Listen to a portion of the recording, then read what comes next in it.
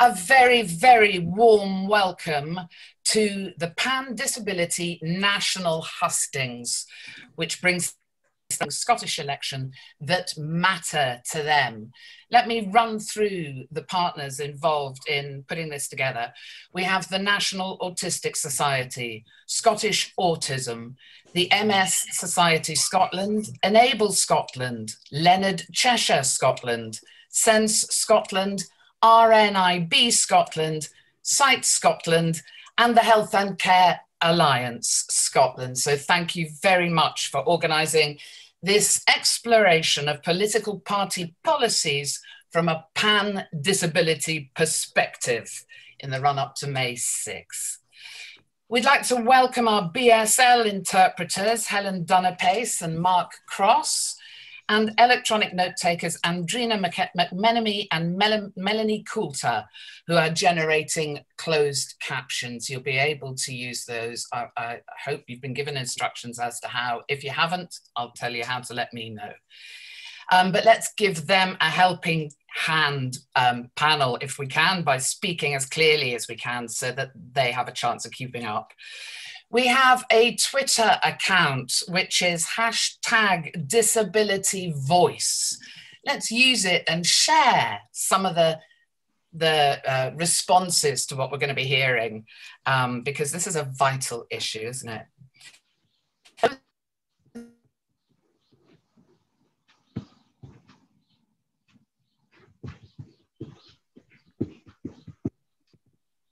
No specific dates yet, but keep your eyes open and I'm sure you'll get told, or stay alert and I'm sure you'll get told.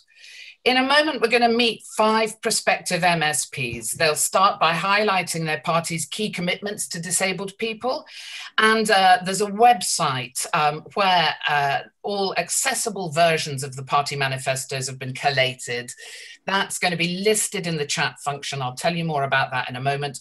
But the address is www.inclusivecommunication.scot.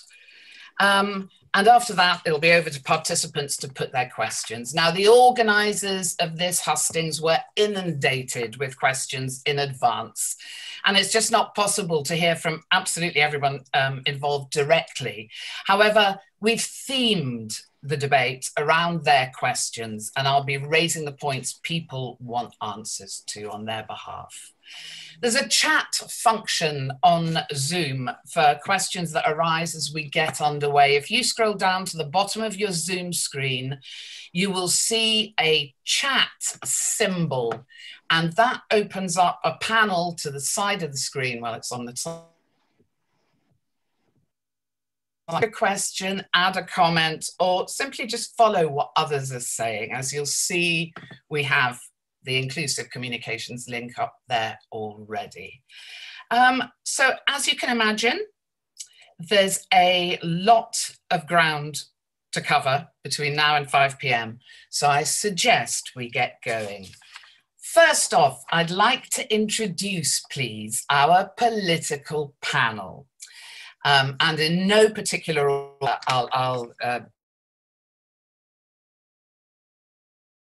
it's really striking. Each has personal experience of disability, so we'll be able to reference from personal perspectives as well as answering your questions. First up, we have for the Scottish Liberal Democrats, John Waddell. Now, John is number 2 on the North East regional list. His current day job is working as a communications manager for party leader Willie Rennie. Welcome, John Waddell.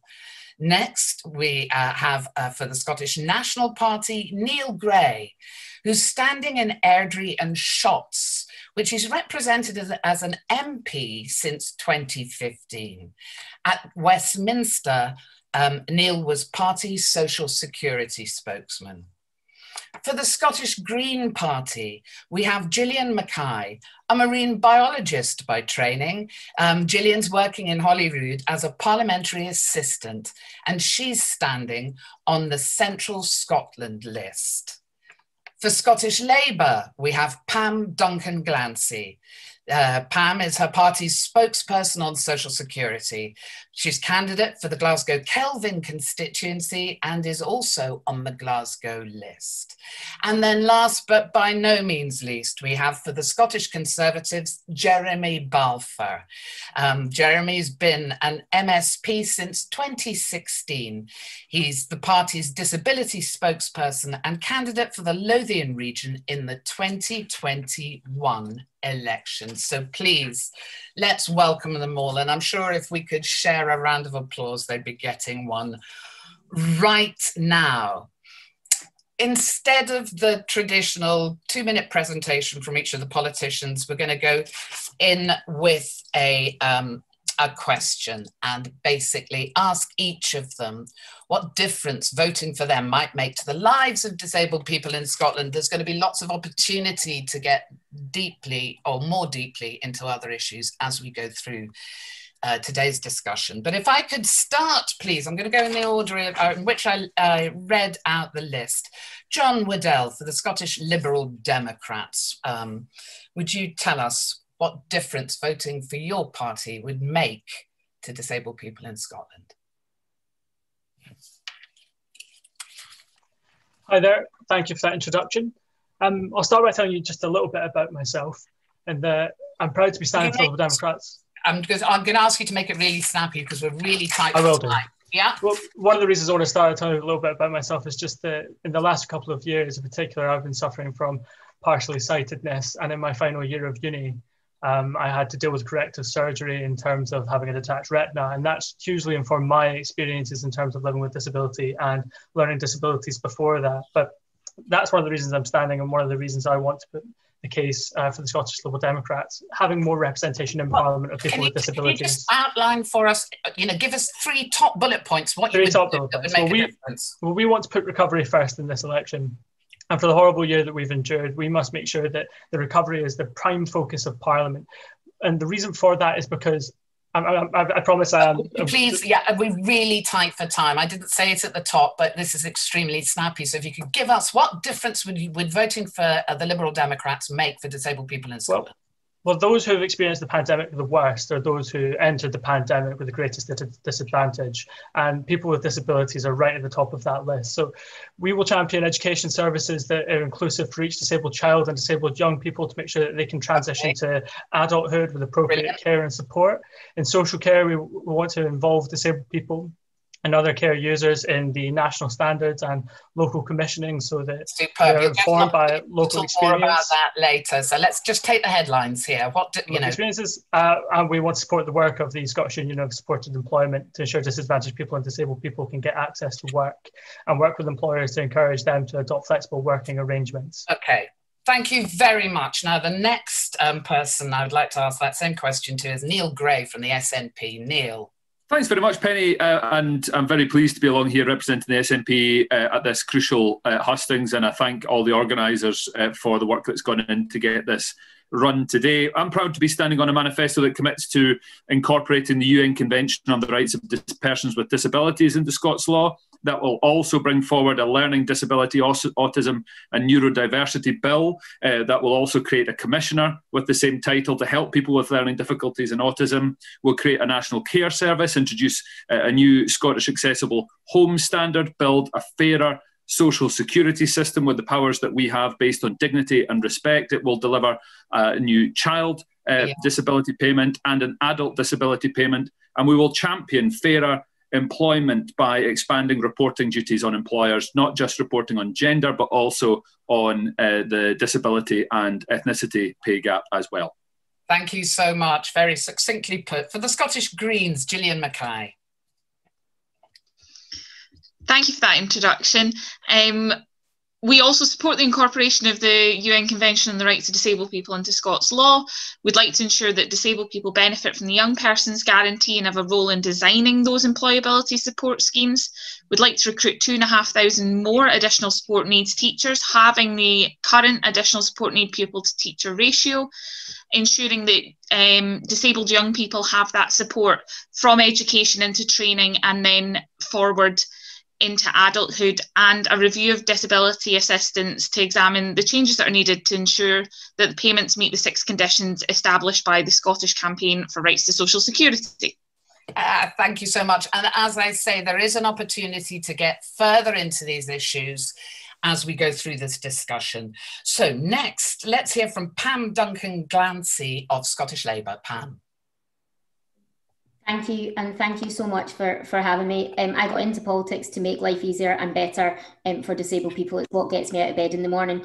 If you vote for Scottish Labour, we will strengthen your human rights by embedding the United Nations Convention on the Rights of Disabled People into domestic law, creating a national care service that's based on human rights, that's free at the point of delivery, and that pays the staff £15 an hour at least. We'll also make sure disabled people have enough money to live on by guaranteeing every disabled person who doesn't have a job and can work to get a job. And we'll also create a social security system that's there with human rights baked in from eligibility and assessment all the way through to payment. And that means paying additional funds to support disabled people to meet the extra costs of living as a disabled person, and also ending the 50% and the 20-metre rule.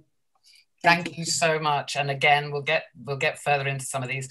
And as I said before, no means least, but last, in this particular round, we have Jeremy Balfour of the Scottish Conservatives. Welcome, Jeremy. Thank you, and good afternoon, Penny, and good afternoon, everybody, and thank you for having me here this afternoon. 3 headlines. Firstly, in regard to benefits, we would make sure that they are devolved quicker to Social Security Scotland, so they can be run out of Scotland in a quicker way rather than waiting for the present time that the government is suggesting. Secondly, we will look at carers allowance to increase the money, particularly for young carers. And thirdly, we will set up a wholly owned company owned by the Scottish Government, which will look to give jobs and give training for people with disability to help them back into employment because of all the consequences that's happened in the last 14 months.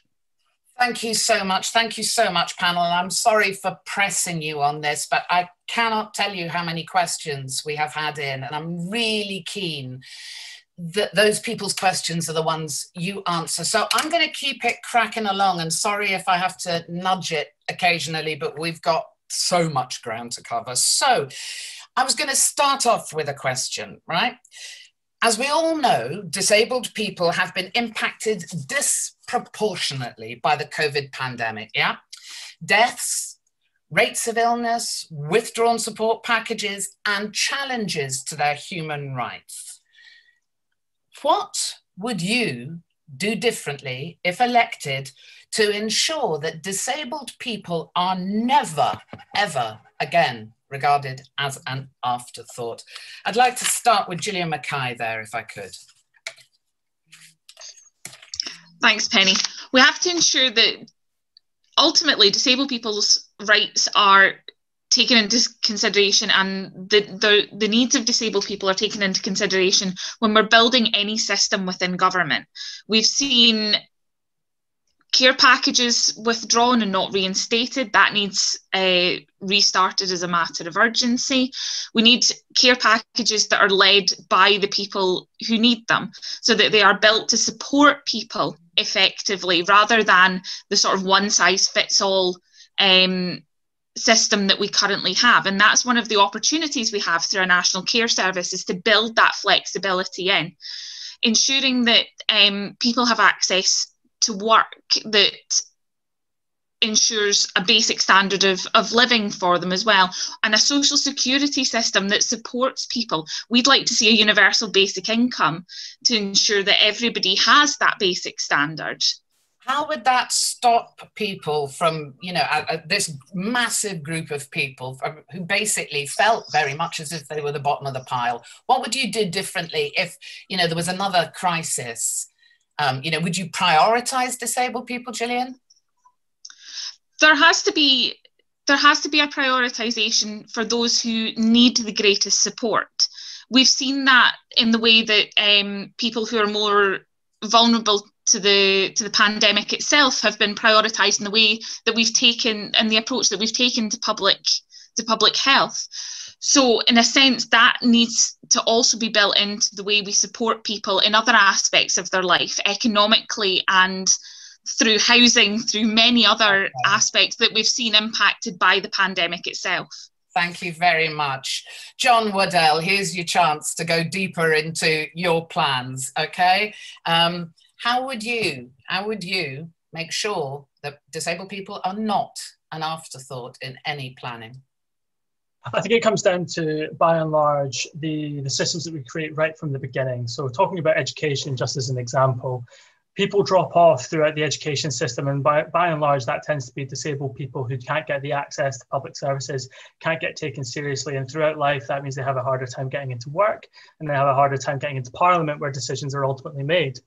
So making sure that early on in the education system that it works for people who have disabilities so that they don't drop off, so that they can be heard later on. Make sure that people who are in work are actually supported.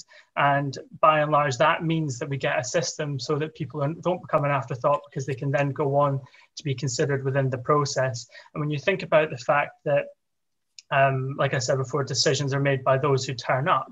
We can't have a system that excludes people, because that's how they become an afterthought. They need to be right there in the thick of it, and we can't have a system that at the very beginning starts excluding people. So it's about making sure that in those very early years in education and in things like mental health, access to work, all those things that then build us up to a system where people get into Parliament, get heard through things like lobbying, that people can be there making their considerations heard. So you asked there, in the event of another pandemic, should they be given, extra care, be listened to? I think the answer to that is absolutely yes. Absolutely. You have to think about the people who are going to be most disproportionately impacted when it comes to these things. We were careful when it came to shielding, and in particular care in terms of care homes. Didn't get it all right by any stretch of the imagination, but we looked into areas where people were most vulnerable, and we made decisions based on that. And I think disabled people, they don't always have the voice, they don't always get the consideration that's required. And if this ever happened again, if ever there's another national emergency of any kind, there should certainly be special considerations for people with disabilities. Thank you very much. Jeremy Balfour. How do we make sure? You're on mute, sorry. I think, first of all, and I think there's cross-party agreement with this, we need to have a review of what's happened over the last 14 and 15 months. Things like care packages, as Gillian mentioned, a number of people have been in touch with me about do not resuscitate notices. That whole area needs to be looked at, reviewed, and lessons learned. For me, the most positive thing that we can do going forward is there's no specific minister who has responsibility for disability in Scottish Government. It falls amongst different ministerial roles. And I think there needs to be a minister who part of their portfolio has disability on it, so that when these issues come up, whether it's in health or education or transport, there is somebody there who can articulate what disabled people need. And we've got to be careful here, Penny, because when we talk about disabled people, we're not all the same. Yeah. Around this grouping today, absolutely, there are people with lots of different disabilities who have lots of different needs. Yeah. And so we need somebody there who can understand that within government, who can articulate that, and also the third sector and individuals can lobby specifically on, because at the moment, it's not clear who I go to within Scottish Government to make my case. And I think that needs to be a lot clearer pathway. Thank you. We'll get further into that, but I just want to pick up a couple of comments. Nikki Denny is saying that those with invisible disabilities often feel left behind those with visible difficulties. So even within, the community, and she's saying this needs to change. And Charlene Tate, in response to you, Jeremy, is basically saying, I think it's a whole portfolio remit, not a part of one. Right, okay, I'd like to take Pam's comments on that. What do we have to do differently to make sure that disabled people are never again an afterthought, as they certainly felt the last time around? Yeah, I mean, what's happened to disabled people during the pandemic is utterly devastating. What it shows to me is that the people who have been hit the hardest in the pandemic are ultimately the people who face the biggest and deepest inequalities before it. So we know that learning disabled people, for example, were more likely to die much younger than non-disabled people. So inequalities in systems like that have been there since long before the pandemic. and the pandemic has actually entrenched them. So what we have to do differently is, and this is a classic example of why disabled people need to be in the room. And the way that we do that is by supporting disabled people to get out of bed in the morning with a national care service that is free at the point of delivery and supports their human rights. It's about making sure they've got housing that they can access. And it's about funding disabled people's organisations and organisations that support disabled people that are represented here today, so that their voices are never, ever again lost in the pandemic, and never again lost in decision making in, for example, a future pandemic. And the last thing I want to say, someone else mentioned lessons learned about an inquiry in the future. And of course, I think that I 100% support that inquiry. But one of the things I've noticed this time around is that disabled people are innovators by design. We have to be just to get out of bed in the morning. We should never lose the potential of that innovation. And that's why we need to have disabled people in the room, not just because it is the right thing to do, but because we will have that creativity and innovation that no one can afford to lose. Thank you very much. And several of those points are going to get picked up later. Now our last representation on this particular question comes from Neil Gray. I mean, obviously the SNP was fully in charge throughout this pandemic, but do you think there are things that we could have done differently to support disabled people? Yes, I think there are lessons that are going to need to be learned, and I think the First Minister's been the first to say that that's going to need to be happening. There's going to be a public inquiry coming hopefully at the end of this year in order to garner the experiences of people, disabled people, older people, and others who felt that the response to the pandemic wasn't as good as they feel it could have been, and make sure that lessons are learned. And part of that for me is about making sure, picking up on some of the points already made, two in particular, one around social infrastructure that Gillian was talking about, a national care service, free at the point of use based on dignity and human rights, ensuring that we have a social security system as we build the new benefits that the Scottish Government is taking control over. And that links into the second area that I think we can learn from, and that's the point that John was making, and others, to be fair, around agency. And that's making sure that people with disabilities are, as Pam described it, in the room, part of the decision-making process. And in the building of the social security system in Scotland, the Scottish Government has used experienced panels to ensure that it is relevant to those who need it and use it the most, and that includes disabled people. So it's about ensuring that we have the social infrastructure right, and also that we have the agency right, that people with disabilities have their voices heard. There will be a chance I hope there will be a chance, depending on timing, to get stuck into that deeper. But let's take a pre-recorded question from Kirin Saeed of Sight Scotland, who unfortunately can't be with us in person right now, but Kerry-Ann MacDonald's going to press play and we'll take her question. Thank you.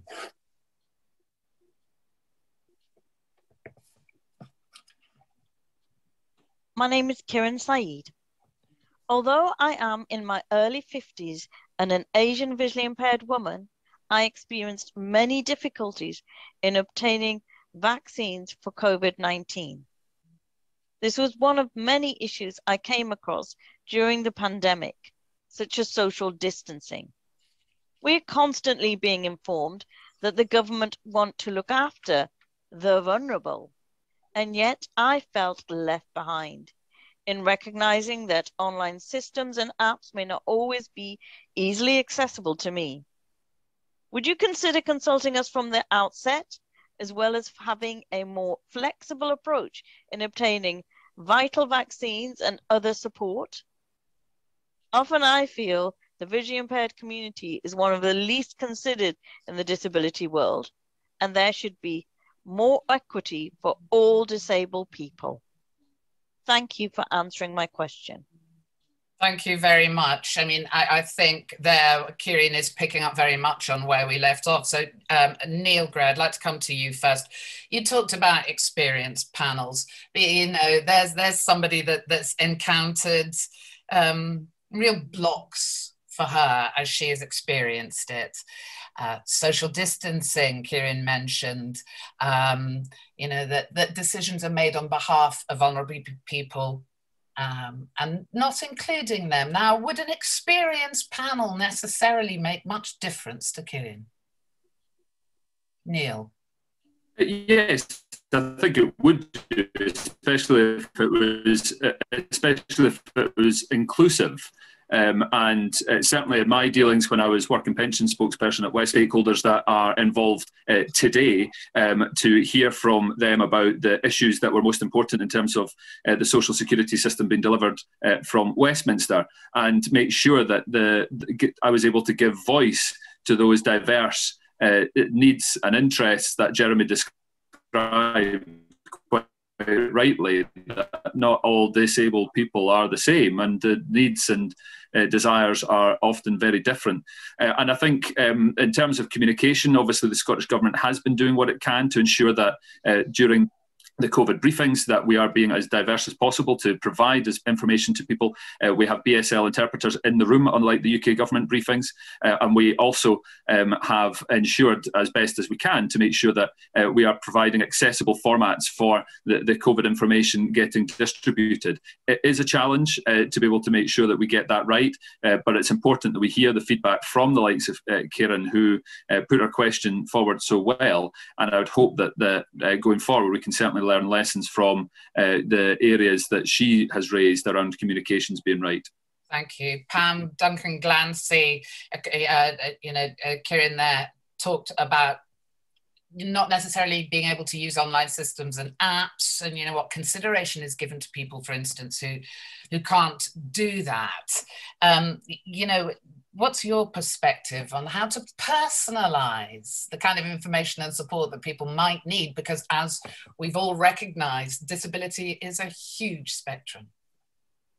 I mean, it really is. And I guess what I would say is that experienced panels are so important. But what's also important is the funding to disabled people's organisations to support people to get their best, to give their best to those experienced panels, and also to get the best out of them. So I very much support, and our party supports participative democracy and the way that would be used in such in such a panel. I also think that we need to be careful that we don't become tokenistic about it as well.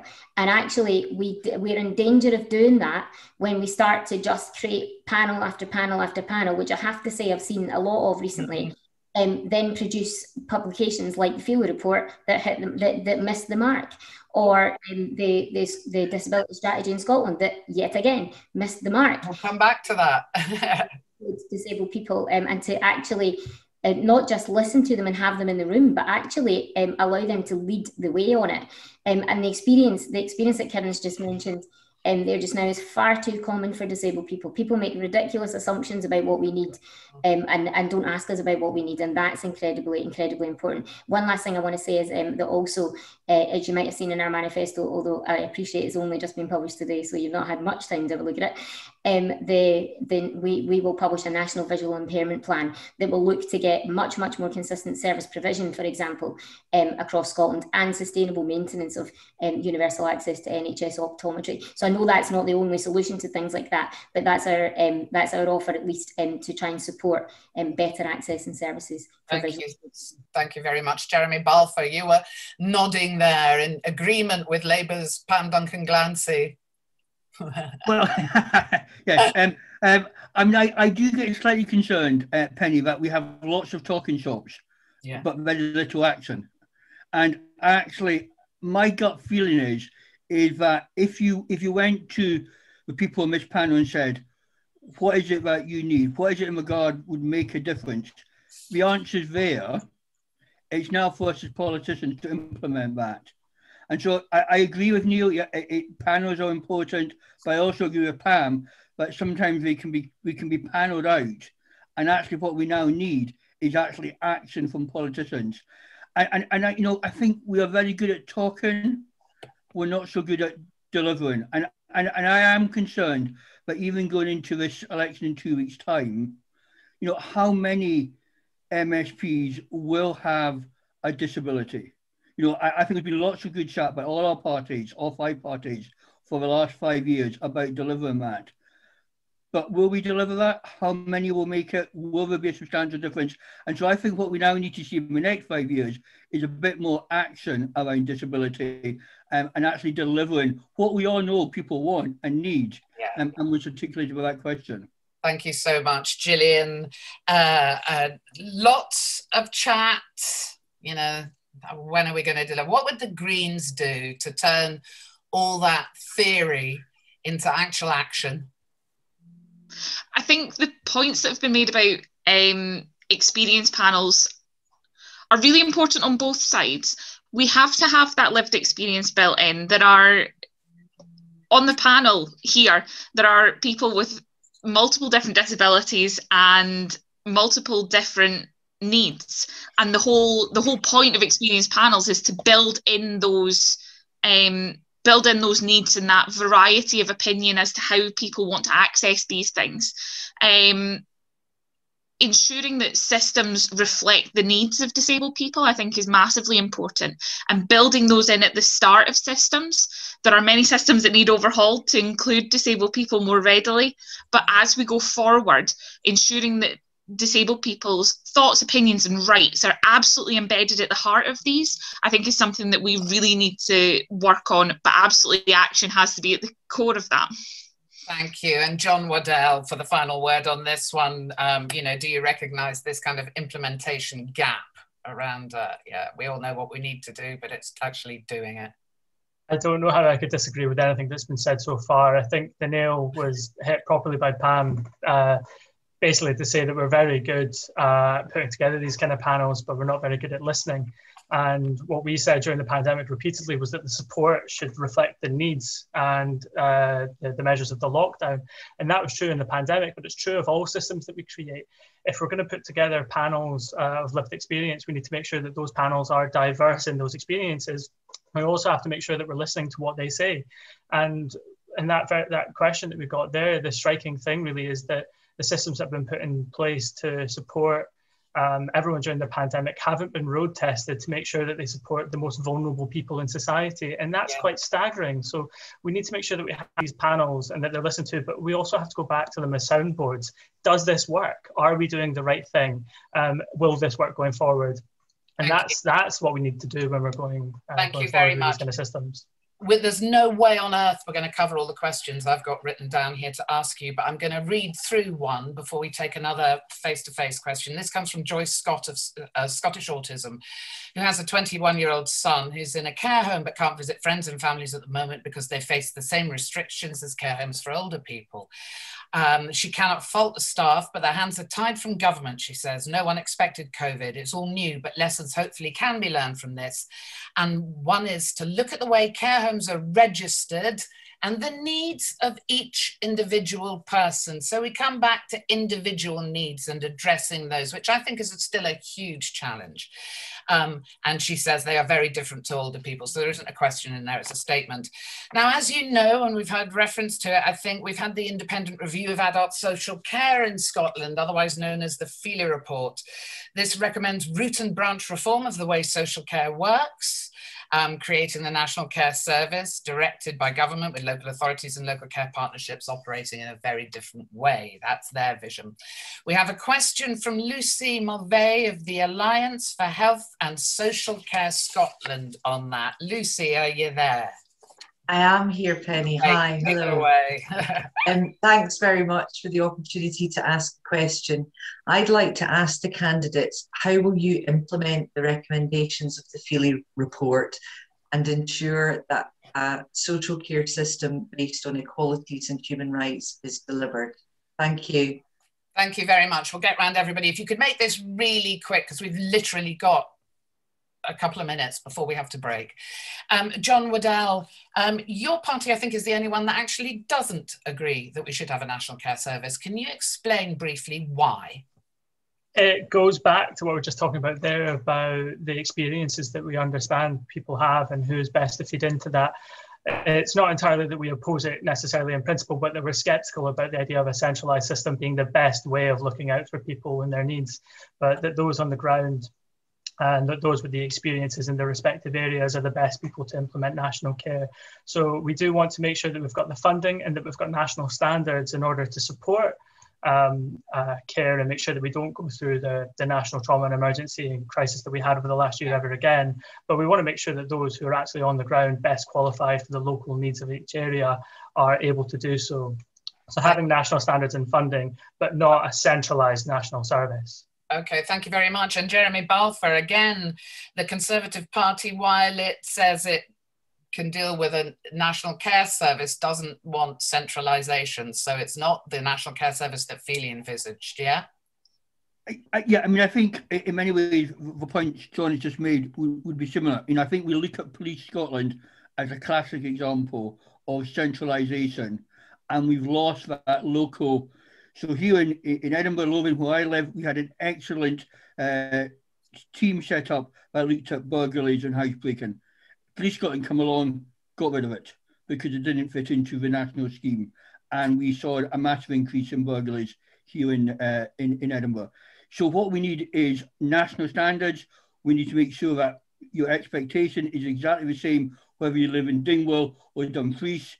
But I'm not convinced I want some bureaucrats running it out of Edinburgh or Glasgow. We need to keep that local knowledge. We need to keep that local experience at the same time as deliver local services, which are the same across. But I'm just not convinced, from my experience of Police Scotland, that it would work if we had a national thing run out of central Scotland. Thank you. And Pam Duncan-Glancy, I think I heard you say that you thought Feely was a mistake? No, missed the mark. Oh, thanks. Okay, cool. Thanks for explaining that. Well, why did it miss the mark? You know, what don't you agree with in it? So I think, well, first of all, it didn't involve enough unpaid carers, enough disabled people, or enough care staff themselves. And actually, if we're going to design a system, and my goodness, we need to, because social care is creaking at the seams. It has been for decades. I have campaigned alongside a number of people at this meeting today for this, and have been doing it for a long, long time. And it's taken until now to get a national care service across many of the national of the party's manifestos, which I'm really pleased to see. Everyone's kind of nervousness around the national part of it as opposed to the local provision. I can understand that, I really can. But I can also tell you that from direct lived experience and the experience of other disabled people, if we don't put national standards in place, if we don't have a national care service like we have a national health service, people will be left to a postcode lottery. It costs more in some local authorities than in others for your social care. Eligibility criteria is different in some local authorities than others. Sometimes you'll get help to get out of bed in the morning, you'll get help to go see your friends in one area, and then you move to another area and you get nothing. I've got my own personal experience. I could literally talk about that all day. So we really, really need a national care service, but crucially, for it to deliver properly for the users of it and the people who work in it, it is going to have to be properly funded. And that means proper funding to local authorities. It means proper funding to disabled people's organisations again, so that we can support that service to be the best that it possibly can be. And it absolutely has to be about delivering human rights. Disabled people don't just want care to live, we want care to have a life, and that's exactly what a national care service should be about delivering. Thank you very much. Gillian Mackay, you're nodding your head in agreement with Pam there. I think very much it has to be care to thrive, not just care to survive. And I think that's one of the things we really need to embed in the new national care service. I can understand the trepidation about nationalising a service, but we have the National Health Service and we have local health boards. There's no reason that a national care service couldn't work in a similar way. And I think protecting local accountability is something that we need to do within the system. Care should not be about companies making profit, because all that ends up doing is squeezing both the service users and those working within it. And that's what we're seeing currently within the system that we have. There are lots of very dedicated people doing a wonderful job trying to help people thrive in the situations that they're in, but without the funding, the ability and the time to be able to do that. And that's one of the other major problems with the current care services, a lot of the short visits or squeezes on time, changes in times people are coming in, all that sort of thing. Thank you very much. Neil Gray, the Feely report identified real problems with the role of local authorities at the moment, both as providers and commissioners of care, and that they identified as a reason for changing their role. Is it likely to be changed if the SNP retains power? Yes, and I thank Lucy for her question. We discussed this many Hustings moons ago on the health and social care at Hustings, I think it was right at the start of the campaign.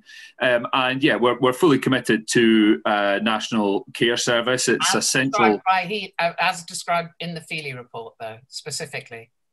Yes, I mean, this is going to be discussed in the next Parliament. It's going to be established based on cross-party discussions to ensure that everybody has an input. And, you know, I absolutely agree with the points that Gillian and Pam were making about making sure that this ensures that people who rely on a national care service are able to thrive and are able to get on, but also understanding the concerns that Jeremy and John have made around ensuring that the local provision and the local input isn't lost. And that is going to be a difficult balancing act in terms of making sure that national standards are maintained and brought up. Particularly for social care workers, having a national care wage is going to be, I think, revolutionary for the care sector and attracting new social care workers and making it a career that is more attractive. It's been a major challenge for many care providers to get access to workers and to employees, and I think this is going to make a real difference. So this is something that's really exciting for me, and I think is going to be a transformational change. Certainly, in my experience as a member of Parliament, ensuring people with disabilities and care needs were getting access to appropriate care packages was one of the key areas that I would deal with in my casework surgeries. And so I'm hoping that this can help improve that for people who desperately need that support. Thank you. We've only got 5 minutes before we have to take a break and move on to another subject area. And I have got a lot of words here and I've committed to reading them out. So here's a question from Laura Alexander of the National Autistic Society. I have both a professional and personal interest in autism, and my question is on the failure to support children and families in Scotland by the unacceptable time they must wait for a diagnostic assessment. Currently across Scotland, hundreds of preschool children are waiting well over a year and school-aged children for longer. In some health board areas, the number of paediatricians working in child development was cut precisely as referrals rose before the pandemic. The numbers are harrowing to anyone who understands their implications. Lack of early intervention strategies, no access to support and understanding from education, finance and other service agencies. How does the panel propose to address this failure support and the needs of the child? I'm going to link this up with another couple of points. One from Eddie Mackay, Sight Scotland Veterans, who asks, why are people with sight loss not given more help when they're diagnosed, and why is support variable across the country? And here's a question from Joan Kerr of RNIB Scotland. The future and reputation of Edinburgh Eye Hospital is under threat. The building's not fit for purpose and patients are anxious about future services. Will candidates promise to fund a new eye facility in Edinburgh? I mean, that could be widened out and applied to, you know, any service that disabled people use. They want to be involved if there's decisions being made and they want to be listened to. And but before we break, I'd like to round that up into one question, which is what you're going to do about terribly long waits, be it for assessments, be it for appointments that have been cancelled. What are we going to do about the NHS? And you've got 30 seconds each. Pam. Okay, I'll be quick. First of all, we need to grow the workforce because as that question highlights, there are not enough staff in there. And that's also about making sure that we've got sustainable and a long-term pay deal for the workforce within the NHS and in education, because there simply weren't enough people there before the pandemic, and there's certainly the people who are there now are burning out. So we need to grow the workforce. So we would do that by making sure that we had more Scottish domiciled places in medicine, nursing and other allied health professionals.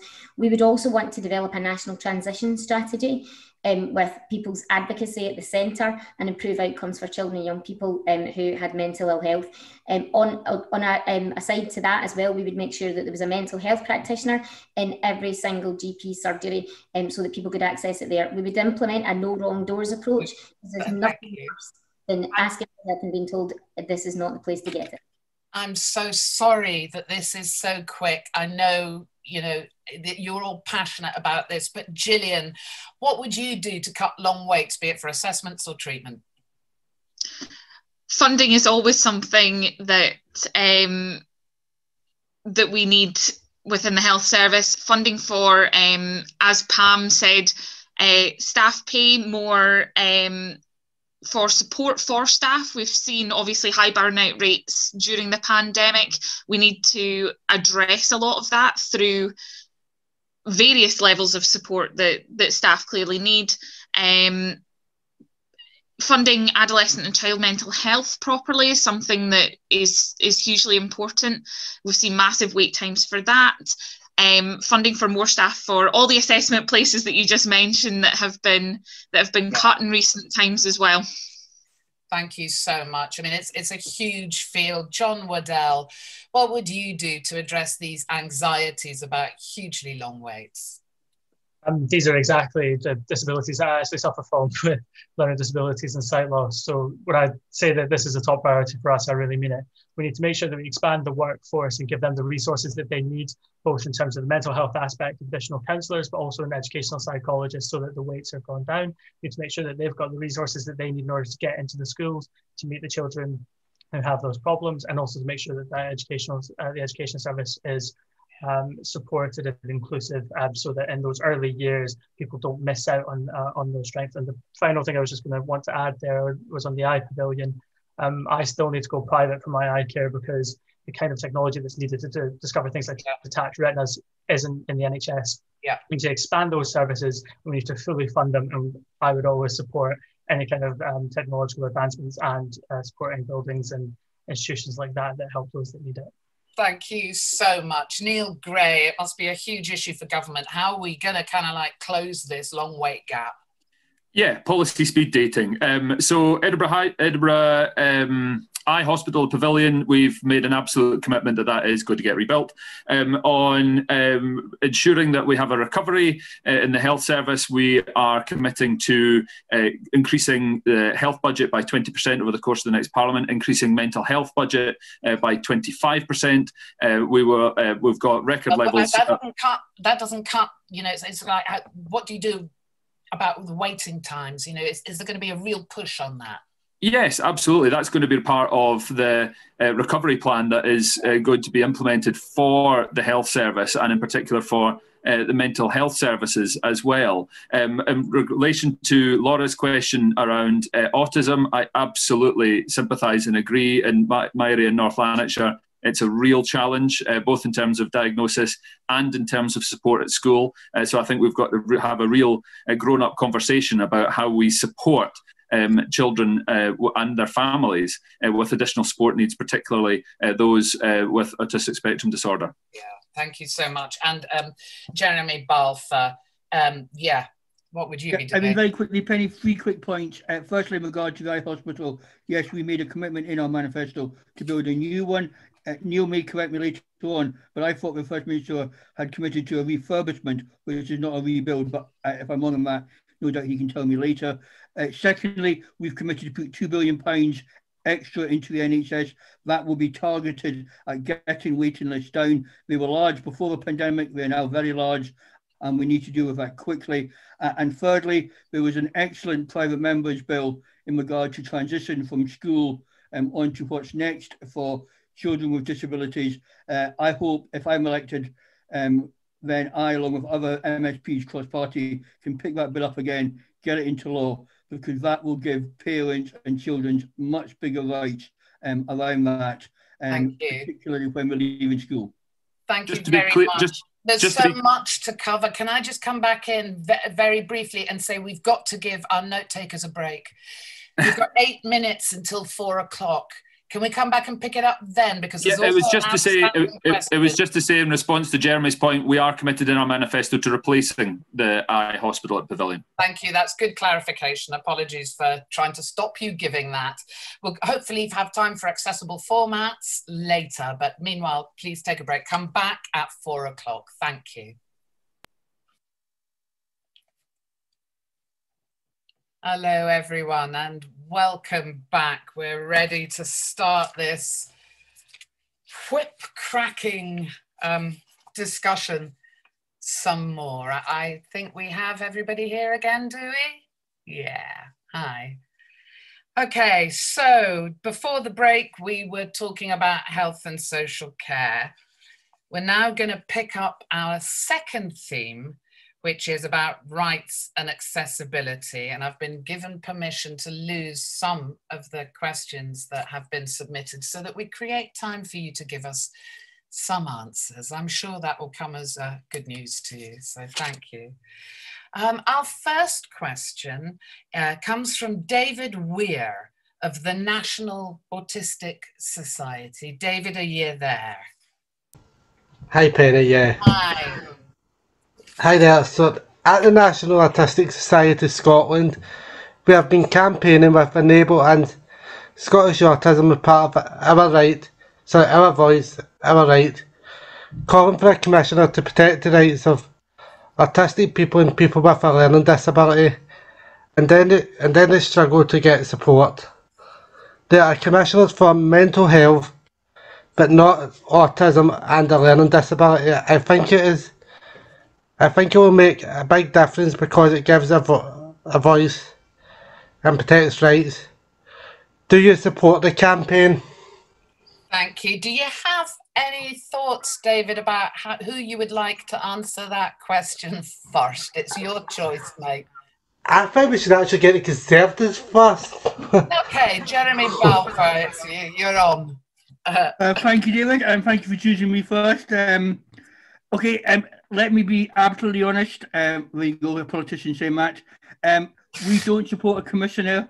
I have done quite a number of these hosting meetings with different third sector charities and with different disabilities. And the common call from all of them have been, can we have a commissioner? And I just think we could end up with quite a few commissioners here, and it could just become a wee bit bureaucratic, a wee bit talking. So the answer is we would look at the issue if we were in government to see how we can get the those with disabilities voice better advocated. As I said, I think having somebody within government as a minister would help do that. But I'm not going to, try to duck the question. We wouldn't commit to a commissioner for this, but we would look to give more money to the third sector to have that voice. Thank you. Neil Gray, Commissioner, Minister, both? It's certainly a commissioner. I mean, we haven't formed the next government yet, so I don't know about the First Minister's plans. If we are fortunate enough to form the next government, and it'll be up to whoever is First Minister to decide on ministerial titles. But certainly, and I thank David for that question, yes, we absolutely support the creation of a commissioner for people with autism and learning disabilities. Our Voice, Our Right campaign has been a cracking campaign. It's also helped to inform some of the work that I've done as the Deputy Convener of the Social Justice and Fairness Commission, which is looking at making Scotland a fairer place now under devolution, but also looking towards an independent Scotland. We haven't reported as yet. The report's completed, but it's not been published. And that is one of the areas that we have included in there as well. So, yeah, really important to give voice to people with learning disabilities and autism, and we absolutely support the creation of such a commissioner. Thank you. Gillian Mackay. We certainly commit to looking into this in conjunction with disabled people's organisations. We absolutely support the point that more has to be done for people with disabilities and for autism and for people with learning disabilities. And I think that needs to take more of a centre stage within any government portfolio in the next session. So we definitely commit to working with disabled people's organisations, both on this and on funding for them in general. Thank you. And John Waddell, do you support Commissioner? Do you think there should be a minister? Is it either or? I don't think it's either or, although I do think there'd be a lot of overlap if we did have both. We are committed to looking into the Commissioner and considering it on its merits, and the important thing to consider there is how it would work. And without drawing back too much on what we were talking about before, this stuff again comes down to what kind of consideration is taken into and what evidence that they have and how they do their gathering, and then most importantly whether they're listened to. I do think a focal point within Parliament, we don't have enough, to my knowledge, we don't have any autistic MSPs, and we don't have any kind of focal point to draw these from. So I think the points that Jeremy makes about a minister or whether the merits of a commissioner are all completely valid, but we would look into exactly what the best way of doing that to make sure that they have the proper evidence gathering, and then that they're listened to by the government is all taken on properly. And then Pam Duncan-Glancy, if it was Labour in power, what approach would you be taking to this question? So we support the campaign for an Autism and Learning Disability Commissioner.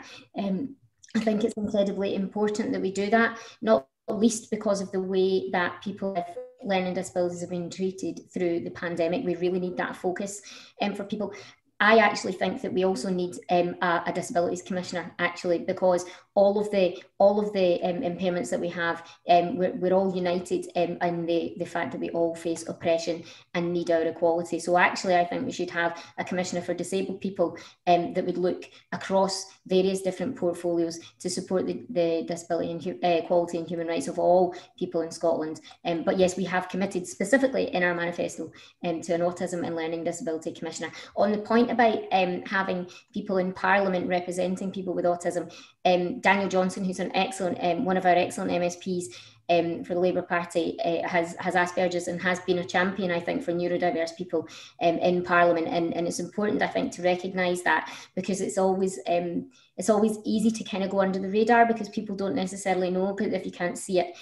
So I think it is important to recognise it and to congratulate him for his work in that area. Thank you very much. And now there's a related question. It's additional, and it's directed at Jeremy Balfour. It comes from Ivan Cohen of Enable Scotland. And Ivan's basically saying, okay, in the absence of a commissioner, what will you do to make sure that the human rights of people who have a learning disability and autistic people are respected in Scotland? I wonder if you could respond to that very briefly, Jeremy. I'm sorry, Ivan, it's got to be brief. Yeah, I mean, I think... without going over, I mean, I think the other area that I've had the privilege of chairing for 5 years is a cross-party group on disability. I would hold my hand up and say, I'm not sure we've been particularly proactive enough around that. We've started to do more with that group. It's got a good cross-party representation on it. And I think there are many on this call who have been to it. I think that group can be much more of a voice into Scottish Government, whoever takes that over. And I also think, I would agree with Pam that people like Daniel, Ollie Mundell has got, from Conservatives, got dyslexia. These type of MSPs being there can advocate their own experience in a much clearer way. And that's why I think we need more disabled MSPs in Parliament who can actually verbalise it on the chamber, what goes on. Thank you. I'm going to pick up a question from Terry Robinson of RNIB Scotland. The question is, what measures would the parties take to guarantee the human rights of people with sight loss to safe streets and accessible voting? I mean, it's coming down to, being able to go into your voting booth. So sight loss, safe streets, and accessible voting. I wonder if I could go to Gillian first on that one. So this is partly why I love doing these events, because you find out from many other people what problems they're facing with their disabilities, and it's always a way to broaden your own knowledge. On safer streets, ultimately we need input from people with sight loss as to what they need to be able to access both safe streets and accessible voting. Yeah, Lived experience is always one of the most important things. Yeah, and that's a really important point to make, that this is a learning curve as well, that people are I mean, I was surprised that voting might be an issue. Were you, John Waddell? Actually, I was, and despite being partially sighted myself, but having heard from other people, I'm always actually just staggered to find out basically the different ways that it impacts people. My one is partially sighted on my right-hand side, and when that impacted me a couple of years ago, it was the kind of more awareness and spatial awareness that I lost, and the depth of field of vision, and I'd never imagined that being a thing. So since meeting with other people with similar issues, I think the safest presumption to make is that any kind of disability, and with sight loss in particular, there's no limit to how it could impact you. And when it comes to understanding, I think, you know, the kind of materials that you're using, thinking about leaflets, for example. I'm a Liberal Democrat, so we probably deliver more leaflets than everyone else because we're obsessed with it. But we haven't found any way of making that accessible to everyone beyond online resources and making plain text things. So when it comes to participating in democracy with sight loss, there's no limit to the things that we could do to improve. Thank you very much. Neil Gray, you were nodding there. You know, did it come to us as a surprise to you that there may be challenges in actually going to vote?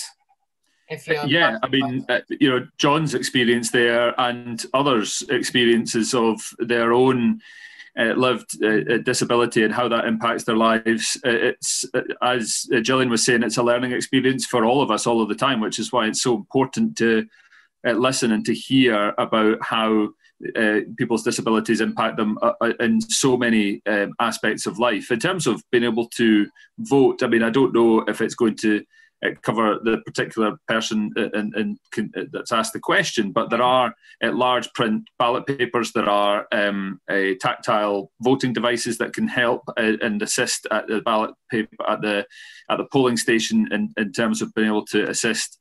And I know also that the guide dogs are also wanting, guide dogs for the blind are also looking for people when they're voting and taking their guide dogs into the polling station to take a photo outside with the hashtag to say that they have done so.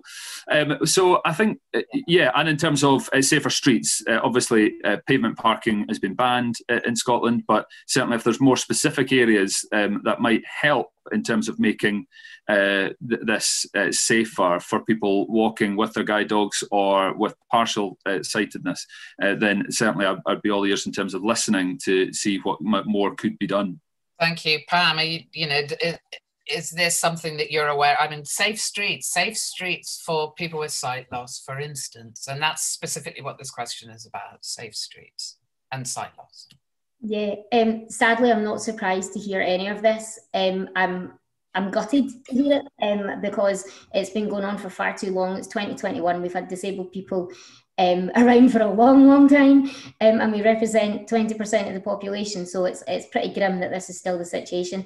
And street furniture, for example, is another area where disabled people tend to not have their voices heard. So we all know that in democracies, the loudest voices usually win out, and ultimately, unless that is the default, that kind of default ends up in inequalities being baked into the system, and unless you fix that by design, so using things like specific positive action to get disabled people onto boards or get disabled people on councils or on planning committees, then you're never ever going to readdress that. So to make sure that we did that, it's all good and well to have things like experience panels, but we also need to have action panels and getting people in the room where they can make the decisions. On the point about voting, again, this doesn't surprise me, but it reminds me of an MSP who said to me once, God, this is terrible, the experience of disabled people. Why do I not know how bad it is? And I said, because you can't get out of bed in the morning to come and tell you, because social care is so bad. So it doesn't surprise me that voting is still inaccessible to too many people. It's disgusting. It's a fundamental human right, and we can't call ourselves a proper democracy until we fix it, which is why we have to have new support in polling stations. We need information like polling cards in accessible formats, and we need to look at audio solutions as well. And I know that some polling stations do that, and some polling stations are accessible, but not all, and not all of them are accessible to people in wheelchairs either, and a lot of people assume they are. We've got a long way to go. Gosh, okay, thank you so much. And again, Jeremy, you know, pretty grim still, according to Pam. Would you agree with that? Well, Penny, things have got better in the last couple of years. There was a bill going through in 4 elections in the last couple of years, just 2 years ago, put through by the Scottish Government, I, along with Labour and the SNP, moved amendments to make some trials more available over the next by-elections, which will make it easier. Now, I know it didn't go as far as RNIB wanted it to go, but I think with these trials, it's 5 years away, but in 5 years' time, I hope every individual will be able to vote without the assistance of anybody else. And I think there's actually a commitment from all the main parties around that. So we're not there yet, but we have made progress even in the last couple of years. And I would actually pay credit to the SNP and to Labour on this. The three parties worked pretty well on that, and we made some progress. In regard to accessibility, yeah, I find this the most frustrating thing in regard to cluttered on the streets, in regard to disability bays being taken away, in regard to parking, all that kind of thing. And I just think we need to have a much stronger voice. I think we need an access panel in every local authority area, and we need that access panel to be funded and equipped in a way that it can advocate on behalf of disabled rights. So I think we've also got to be careful in regard to accessing more cycling and closing roads and all that kind of area, because it's often, again, the disabled people that are affected by that, and their voice is simply not heard. Thank you very much. We've got a couple more big questions that we probably haven't got the time to go to, but in order to put them on your radars as politicians, I'd like to just run through them for you. One is from Mary Douglas of the MS Society, who says, as a result of the pandemic, there's been a move to online service provision in both the NHS and the third sector. How would the panel tackle digital poverty and ensure that nobody is disadvantaged if they're unable to access high-speed broadband, don't have access to digital services, or don't have the confidence or skills to engage in online service provision? We may get the time to pick that up. The second point comes from Tina Yu of Sense Scotland, who says, many disabled people rely on public transport for day-to-day living and essential purposes. However, more and more bus operators cancel bus routes after they've received subsidised income or the route is non-profitable. It's a familiar story, isn't it? Transport system is complicated where the equipment and lines, roads are maintained by different organisations. It also makes complaining very difficult as well. This results in inaccessible transport, both functionally and operationally. How would your party ensure accessible transport for all? I don't know whether, actually, do you know what? Those subjects are so important. I'm going to come round you all again and say, right, 2 points. Digital access. How do we deal with digital poverty? It's a human right, surely, to be online now increasingly.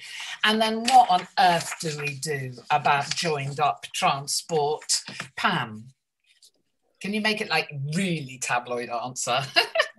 Yeah, so 2 out of 15 stations in Glasgow are accessible, but NASA advertised a couple of months ago to put a disabled person on the moon. So I could go to the moon, but I couldn't go to the other side of the city, which is pretty grim.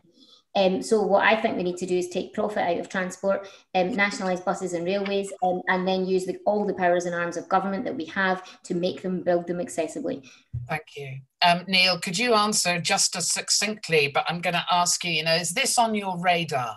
Yes, it is. I asked a question at at Westminster in my time when I was there, because there is a shared responsibility here in terms of ensuring public transport is accessible, particularly in the railways, with Network Rail being reserved. So it is on my radar. It's something that I've asked about and sought commitments from. In terms of digital poverty and exclusion, the SNP is committed to a £200 million Connecting Scotland fund, which will help to ensure that people who have previously been digitally excluded, 300,000 households, 800,000 people, will be supported with devices, training, etc. Thank you. Gillian, this must be right up the Greens agenda here. Only a little bit. Accessibility to actually even get to public transport in some places is really difficult. Thinking of my own area in Falkirk, the bus station was closed a few years ago, and now the the access to the main place where the buses terminate now has either quite an incline or steps to access it. There's no room for social distancing, all these sorts of things. So there's lots that we need to do on both joined up transport, and obviously nationalising the rail service is huge, but looking at the ever extending of bus routes that are consolidated into one another is massive. Ensuring that on public transport, parents with buggies and disabled people are not pitted against each other is something else that I think we really need to work on in the design of our transport system. Yeah, thank you. And Jeremy, from your perspective as a Scottish Conservative, you know, there's digital poverty and, you know, privatised buses. Well, if I can take the digital stuff first, I mean, I think absolutely we need to make sure that the internet is rolled out more better. But I think someone just put in the chat, and I think it's a really important comment, not everybody is able to use digital technology. And we just have to be careful that we don't move and then exclude people for whatever reason, whatever their disability is, that actually what they prefer is speaking to a person or being able to go and see somebody face to face. You know, I'm you know, old enough still not to like technology. I much prefer still going to my bank and seeing a proper face. And I think actually other people feel the same. So we just got to be careful on that. In regard to accessible transport, I mean, I would actually point to somebody like Lothian Buses, again in Edinburgh, who have done a pretty good job in regard to that. Still publicly owned. Well, it's owned by the council. Edinburgh City Council. It's owned by the council. But my big, and you get bored of me, I know Penny's getting bored of me saying this, because I say it every meeting, my grudge is not also with public transport, but it's getting to the public transport. We need decent pavements, we need decent roads, we need to give local authorities more money to fix for potholes and to fix for pavements so I can get to a bus stop in the first place. Good point, thank you. Eddie Mackay has put a note in chat saying, and it's in caps, so it's a shout, when did the law about parking on pavements come into force? John, what's your response to not necessarily Eddie's point, but pick that up if you wish, but this digital poverty, and if you could make it really short, and public transport? Really short. Not that I was in Parliament, I think it was at the start of this Parliament, and it should have started being implemented halfway through, not that it's being implemented effectively. In terms of the digital poverty, I think it's a very good point. We want to roll out broadband to all rural and lower income areas that haven't reached it yet. But equally for those who don't want to use the internet, we want to create a single through ticketing system for buses, trains and ferries. So with reopening some of the lines that were cut by the beaching cuts and make sure that we're reopening railway stations, that they'll be accessible for those who need it. And the sort of final point to make about that, I've completely lost my train of thought on that one. But yes, we want to reopen some of the beaching cuts and make sure that railway lines are accessible for those who are attending. Okay, really interesting. And we can find out more information, I think, from the party manifestos, and there's a link in the chat box to how you can get hold of those, because you can read into this in greater detail. Now we're going to move on to our third and final theme for the day, which is social security and employment. I mean, each one of these subject areas could be a hustings on their own, which is why this one's it's covering a lot of ground. Our first question on this particular issue is put by Kat Johnson of the MS Society. Kat, are you there? Hi, welcome. You're on mute. Too easy done. Is that you're on. Good, I can hear you. Thank you. Sorry about that. And thank you very much for having me on to ask a question. So social security is being devolved in Scotland, and while progress has been made, people with disabilities still face substantial barriers to accessing the financial support they need to live well. Will you support the scrapping of the 20-metre rule, which sets a baseless measure for the highest level of mobility support in the new system? If not, how can people feel, as the Scottish Government has promised, that they are being treated with dignity, fairness and respect? Thank you. Thank you. I'd like to come to you first on that, John Waddell. I think it's a really good question, and that we shouldn't have arbitrary measurements that aren't suitable for people when it comes to assessment. Obviously, we need to have assessments to make sure that the support is suitable for the needs of the person. But having assessments that are anxiety-inducing, arbitrary, and not suitable for the very conditions that they're assessing aren't suitable. So I do agree that we should get rid of the 20-metre rule. And we should have a much more, first of all, localized system, but second of all, one that respects the individual needs of the people who are being assessed, if only so that we make sure that the services that are being provided is actually suitable for the individual, as opposed to arbitrary national anxiety-inducing and, quite frankly, careless system. Yeah, thank you. Neil Gray, you know, it causes such a lot of distress. I've been speaking to so many disabled people that find the stress associated with these assessments are just dreadful. Is there something you could do about changing it? Yeah, absolutely. And I thank Kat, not just for her question, but for the campaigning that she's done on this issue over a long period of time. It really is an arbitrary cut-off that doesn't match up with the individual needs-based assessment that should be getting carried out. And that's why we have committed in the new social security disability benefits that the Scottish Government will be responsible for. The assessments will be based on paper-based medical notes in the first instance, and it will not. That will be by default, and only face-to-face assessments if it is necessary or requested, because the assessment criteria for PIP and DLA has been totally demeaning, provides a huge anxiety, and has actually worsened people's health. So yes, I support a complete overhaul in the way that the assessment process works. The 20-metre rule has got to be part of that consideration. It's just, I just can't see how that would work on a proper needs-based, rights-based system. And I again thank Kat, the MS Society, and so many others for the work that they've done. I've championed that at Westminster when I was DWP spokesperson as well, and we'll keep up that work and that effort. Thank you. Now, I'm going to go to Pam Duncan-Glancy next, but I'm going to pull in a question from Ian Brown of RNIB Scotland that's related to this, who says that, you know, these regulations require people to undergo periodic reassessment. Would candidates support granting them ongoing entitlement unless effective treatment becomes available? Pam, I heard you say that you thought these assessments were really unfair. You know, what would you do about this? Would you say, look, there are some people, it's just like, that's it, you're entitled?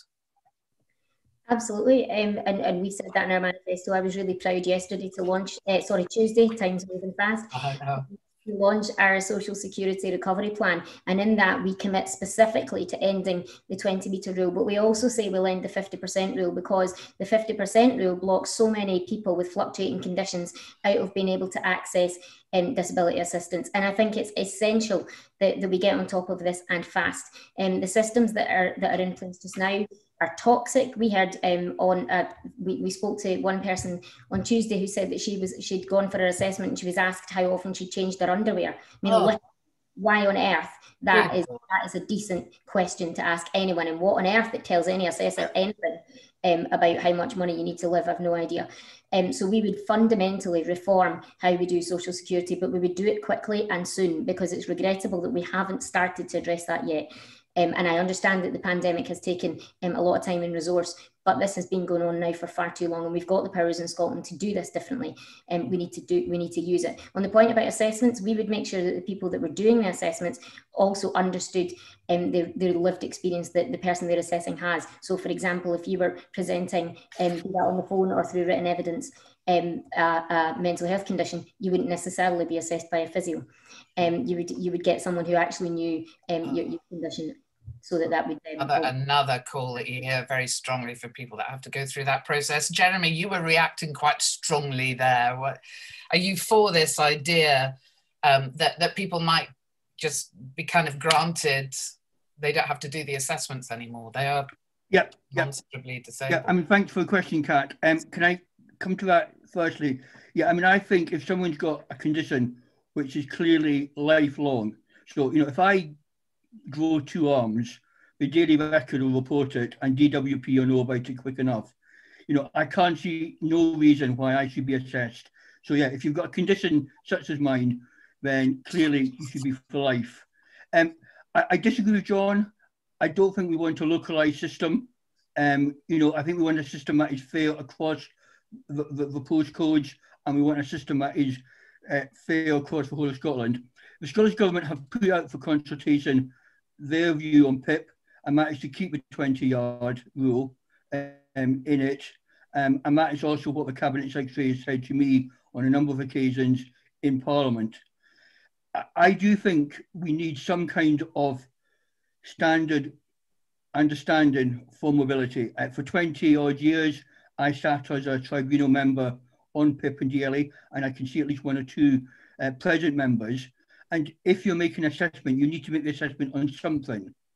So whether it's 20 yards or 50 yards, or can you walk the length of a football pitch, that decision has to be made so that there's consistency throughout Scotland.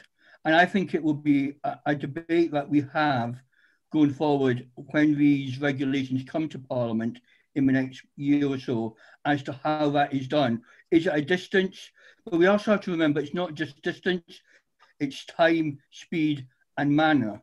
So all these things have to be looked at when we're deciding if someone is virtually able to walk. And I also agree, just finally, with Pam in regard to the 50% rule, particularly for people with epilepsy and with those who have a disability which is variable.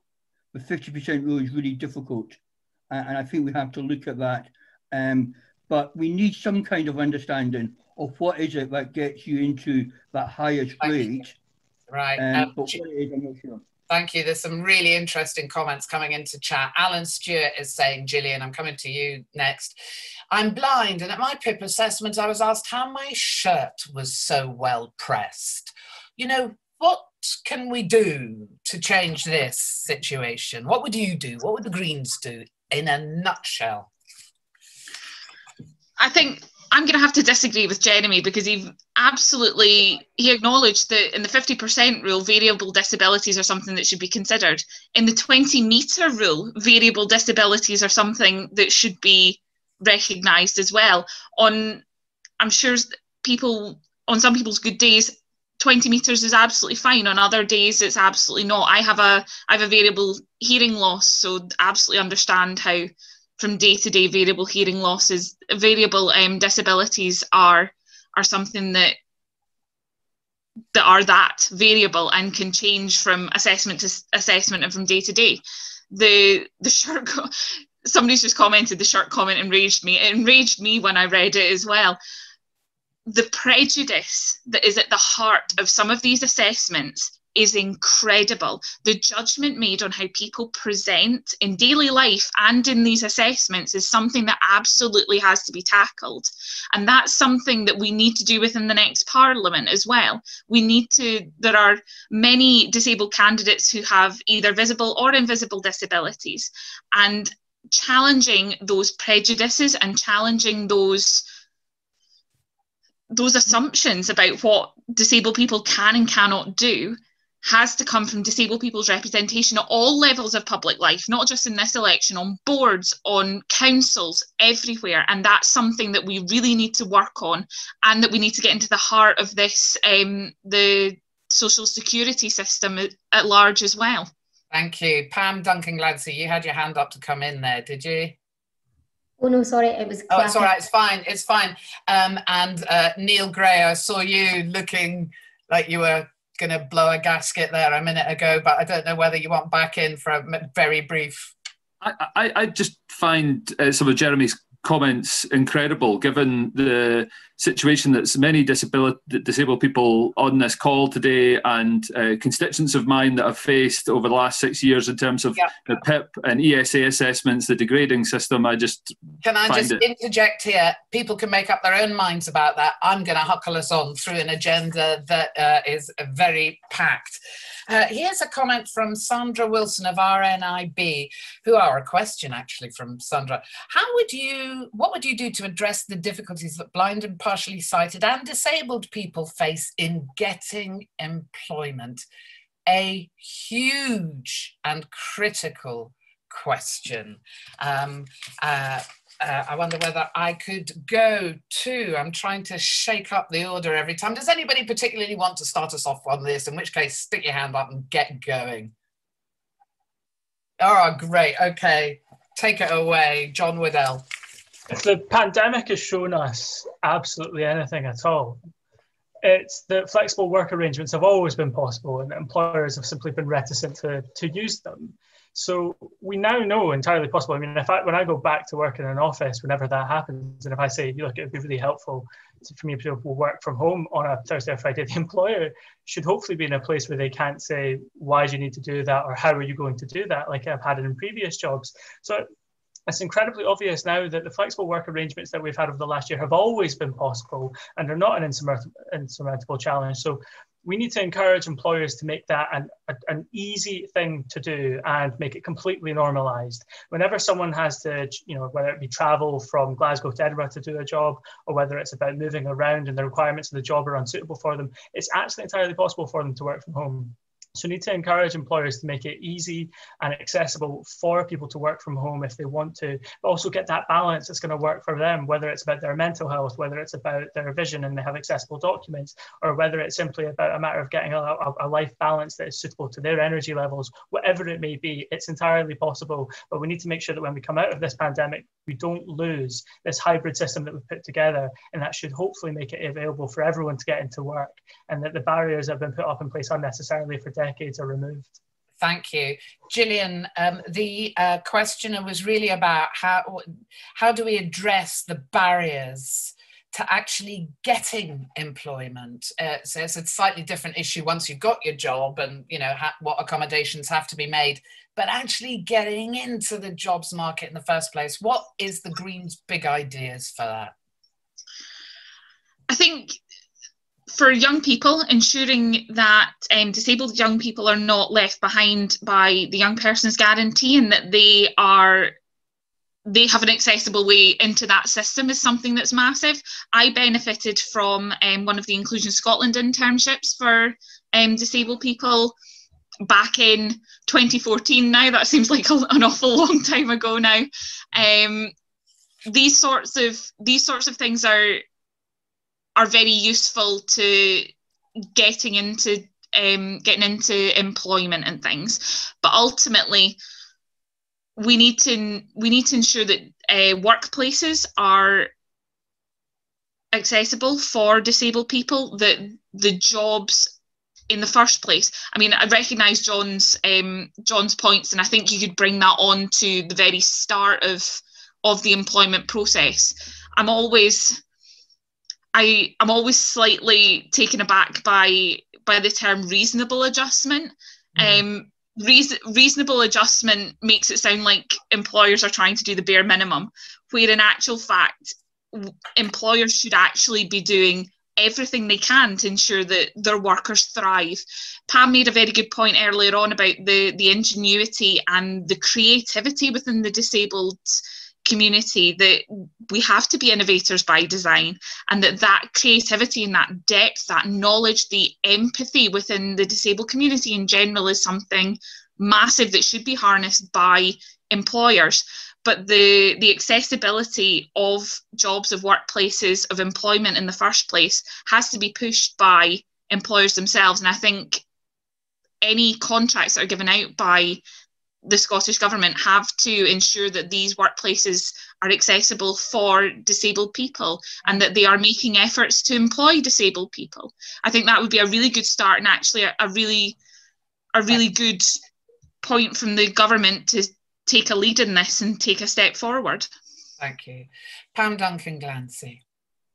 I think it'll be really interesting to see how far the needle has moved on reasonable adjustment in the last year, because excuse me, I lost my voice there. It would be really hard to convince anyone right now that it was unreasonable to work from home. Yet I know that every single disabled person has asked for that, and many, many, many have been told that's unreasonable. So yeah, I mean, the reasonable adjustment aspect of the equalities legislation has always been a bit of a bugbear of mine, because reasonable is so subjective. So what we would do to help more disabled people get into employment, well, first of all, we would guarantee a job for every disabled person who wanted one and could work. And as part of that, we would do that in the public sector, and as part of that, we would provide 20 hours at least of training or more, so that which would be paid, so that they would be able to progress their career further. We'd look to extend those targeted jobs to the third sector as well in the future. And ultimately, it's about what else we do across society too, because it's obviously we need to fix things in the workplace, so we need to use positive action, like enforcing through procurement, through business support pledges that we'll ask people to sign up to say that they will do this. We need to set targets. We can't leave this to accident, because accident ends up with inequalities. We have to, I've said it before, I'll say it again, we have to fix it by design. But we also have to sort out social care so that you can get out of bed in the morning and get to work. We have to sort out housing so that you can leave your house and go to work, or indeed, I suppose you could work at home, but the point there is your house needs to be accessible as well. And of course, transport too. There's a lot to be done. There's a reason why half of us are not in employment, and it's not because we're not able to do it or because we don't have the innovation or the ingenuity to be there. It's because of the systemic discrimination that exists across society. Thank you. Jeremy Balfour, what would the Conservatives do to support disabled people to get into employment?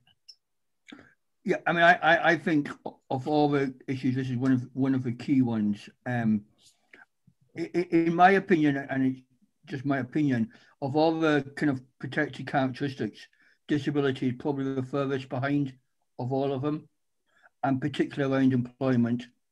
I sat down 2 or 3 years ago with 4 or 5 of the big companies, institutions in Scotland, and they all recognise the need to have more disabled people within their workforce. But of all the protected characteristics, it's one that they struggled with most. And I think that's an interesting societal issue. And that's why I think I agree with Pam that absolutely we need to have all the things that people have talked about, but actually we need an education of how society sees disability.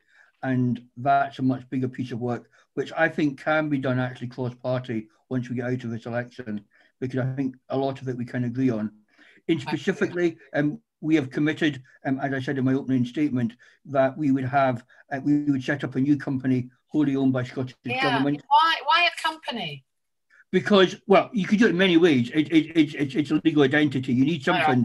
Yeah, you don't have to explain it anymore. It's a legal terminology. You can call it whatever you want. But the basis of that would be to get people, to help people into employment, so that they have the skills they can learn, that they can get the whole work thing. It's worked in Scandinavia. I think it can work here in Scotland. And the other thing is, we used to have things like that, didn't we? Then they didn't get funding and went out of business. Do you know what I mean? And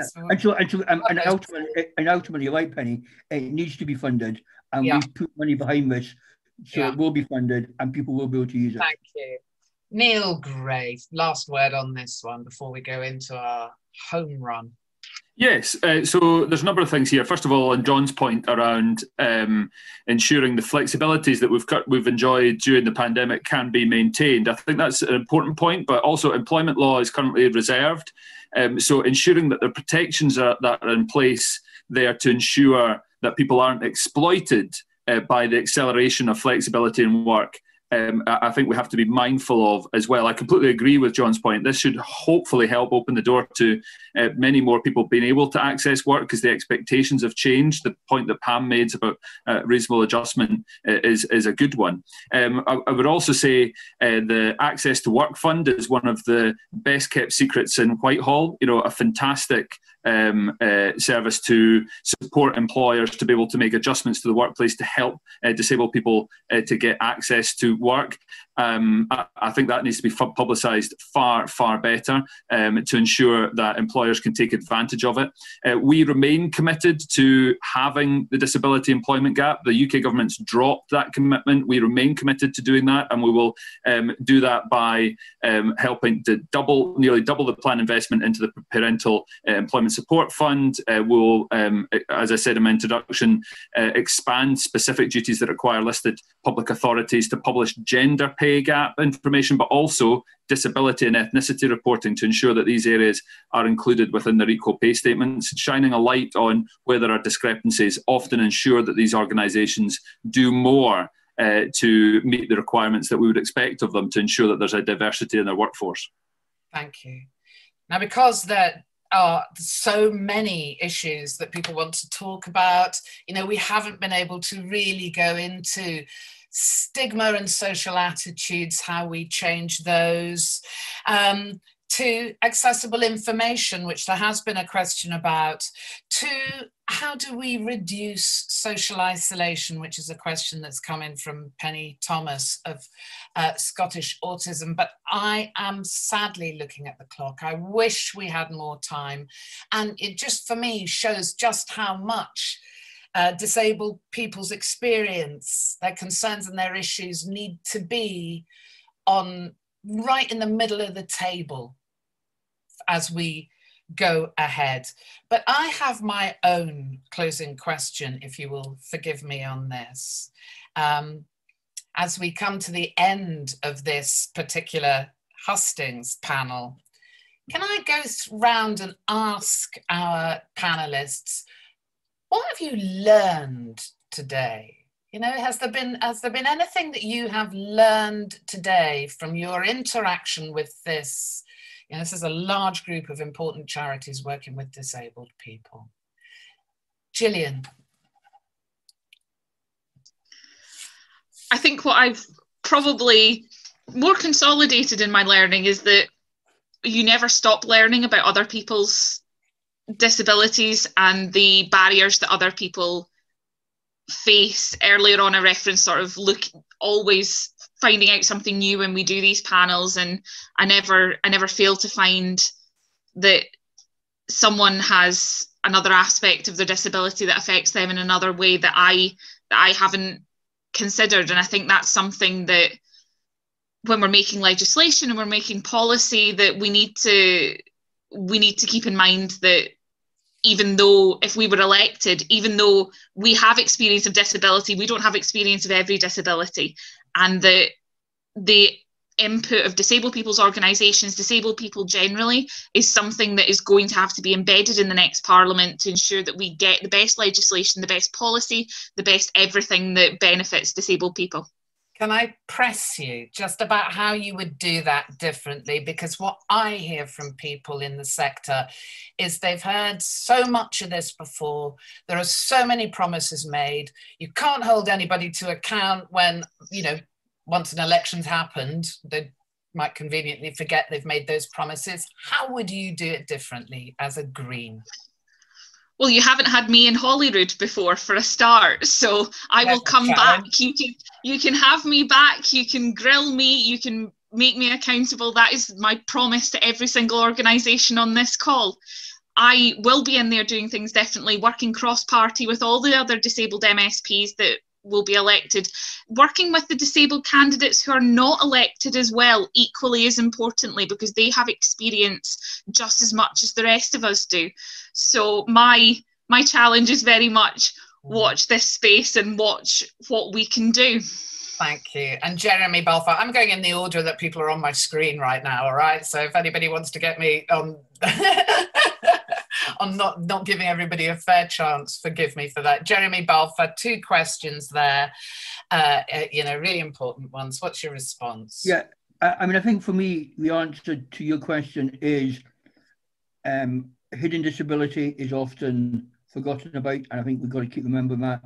And I agree with Gillian, just because I have my disability doesn't mean that I understand everyone else's disability. You know, I don't have any visual impairment, I don't have any hearing loss. John and Gillian have that. I don't. So we need to keep learning from other people. And secondly, I think as an MSP, and no doubt everyone can put in the chat if it's not true, I have met with almost every organisation that's here today, and my pledge would be to continue to keep dialoguing with as many of the third sector, with many individuals as possible. I'm going to press you though. Can I come back to you? What have you personally learned today, if anything, or maybe it was all stuff you've heard before? And then I'd like to pick up this issue of accountability. How do we hold politicians to account once they've won the votes, once they're in the big hoose at the bottom of the Royal Mile? How do we hold them to account for what they've said? Well, I think don't just hold these events every 5 years. Hold these events on a more regular basis. So if Neil, Gillian, John, Pam, and whoever is me all get elected, have us back in a year's time, say to Neil, you said that, why have you not delivered it? Or say the same to Gillian. And also, you know, I do think there's actually a pretty good, I actually do think the third sector and disability charities are good at engaging with politicians across party. Come along to the cross-party group that will be formed. I'm sure all the members here will be welcome to come along. We do it online. You don't have to come to Edinburgh. So, you know, come along, take part, hold us to account. And what have you learned? I'm going to come back to that. I'm not letting you I mean, I think I do go back to that. I mean, I think it's really, I mean, I think the thing I've learned, I can't say just because I am disabled, I can talk for everybody. I need to say my disability affects me in this way, but it will affect Pam, John, Gillian, everybody else in a different way. Thank you very much. And John Waddell, for you. I think what I've learned is what perhaps I've always hoped to be true, but that we all agree on more than we disagree on. And the different experiences and the different perspectives that we got on this can all come together. And if we were all elected, then we could contribute to that cross-party group that Jeremy was talking about, and we could bring those experiences in there. Ideally, even though we're all in different parties, different ideas on the Constitution, different ideas even on disability, there's still more in that Venn diagram of overlap than there is disagreement. And that's something that we can use to benefit disabled people if we're all elected. But how I'd implement it, I'm going to flip what Gillian said just a little bit. And I don't think it's just about us coming back to you, but it's about you coming to us. That in a year's time, what Jeremy said, well, you said you were going to do this. How are you getting on about it? We need to get everyone, not just into the cross-party groups, but we should get everyone who's in this call into the chamber, into the gallery, and make all the politicians who are in there turn around and look you in the eye and tell you what they're going to do to help you. Make them see the white of their eyes when they tell you why we can't afford to do this, why we can't afford to support you, and actually make them feel it when there is something to be done.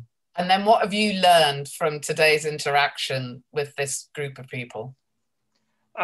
Just what I said at the beginning, that I think I can work with Labour, Conservative, SNP, cross-party, and Green. We can do Absolutely. This as a one-er. It's what we always hope to be true, but actually hearing everyone talk about this, we actually said more. I hold you to that, so.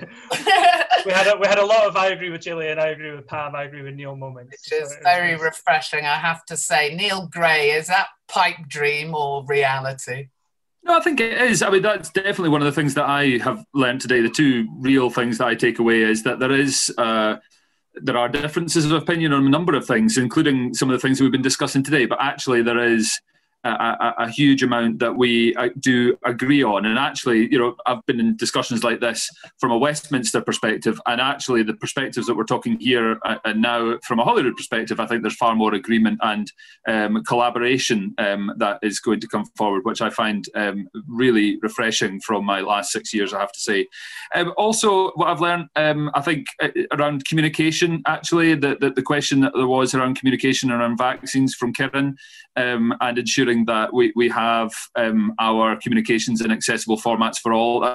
It's a challenge because we've already talked about how diverse people's needs are, but that's definitely one of the takeaways. In terms of holding us to account, Jeremy tried to preempt the election result and say Neil will be held to account for the commitments that he's been made, as assuming that the SNP will form the next government, which I take no assumption for. There's a lot of hard work to go into the next 2 weeks.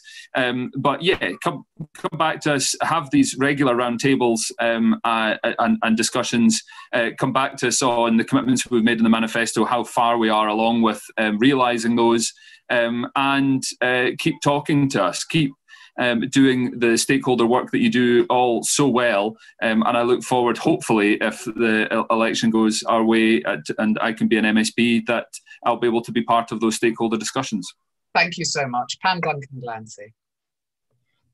Thank you. One of the things that I'm always a bit kind of funny about falling into the trap of, it's really, really hard to look people in the eye and say, I don't think disabled people should have equality. So often we do get so much agreement at these things because actually it does feel like the right thing to do.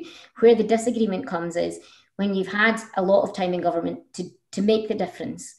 And there are two people, as we all know, represented here who are either in government and have had a lot of time to do it. So we have to use the powers that we have and the privilege that we have in government to really make a difference. And genuinely is about putting our money where our mouths is. And I think that there is going to be a lot of cross-party agreement. And I can already actually see from this discussion today, areas where if I was lucky enough to be elected to Parliament, where I would be going, right, I'm going to go to this person on this issue because I think there's a cross-party thing to be done there.